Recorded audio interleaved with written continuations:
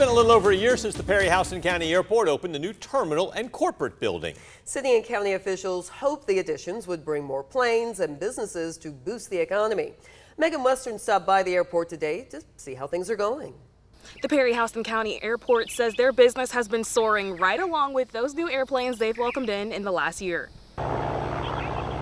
It's the best year we've ever had. Each year we continue to grow and get more aircraft in here and more fuel sales in here. In the last year, the airport saw 47 takeoffs and landings a day and increased its gross income by 30%. The money isn't just landing in their pockets. They all pay taxes, so there's an increase in the tax revenue.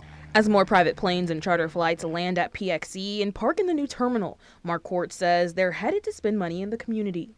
They buy fuel here, they shop here. Believe it or not, we get a lot of people fly in here going to Buc-ee's, going to Rigby's. It's impacting folks right at the airport like Tailwind Aviation Solutions. It's a flight school, it's a maintenance facility, it's an avionics shop, and it's a certified repair station. Brian Ellingham says this kind of operation is rare at small airports due to a lack of space, but it's needed in this field.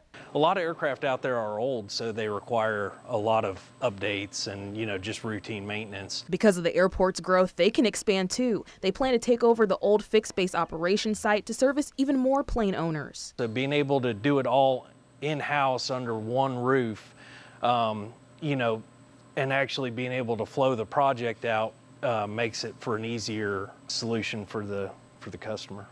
In Perry, Megan Western, 13 WMAZ News. The airport hopes to build a corporate taxiway so more businesses can build private hangars. They say 2 corporations have already shown interest.